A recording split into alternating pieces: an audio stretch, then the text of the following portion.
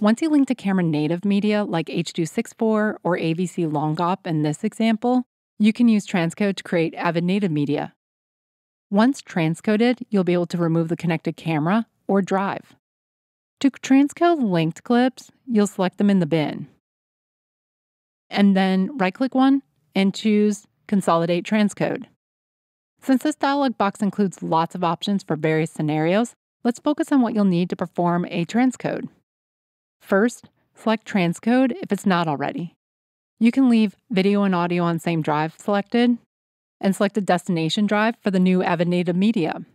If not already, go ahead and select Transcode only linked media. That way, you won't create extra copies of media if you select a clip in the bin that's already been transcoded. Then you'll select Source Dimensions from the Raster Dimensions menu, and ensure Keep Sources Frame Rate button is active. Then choose a target video resolution, such as DNxHR SQ or Apple ProRes 422. If you need to convert audio, you can activate options in this section to do so.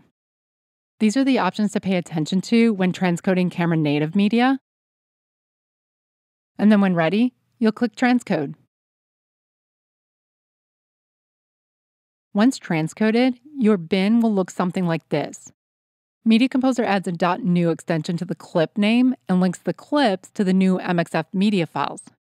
You can confirm this by right-clicking a new clip and choosing Reveal File. And you can now safely remove the linked clip's connected camera or drive.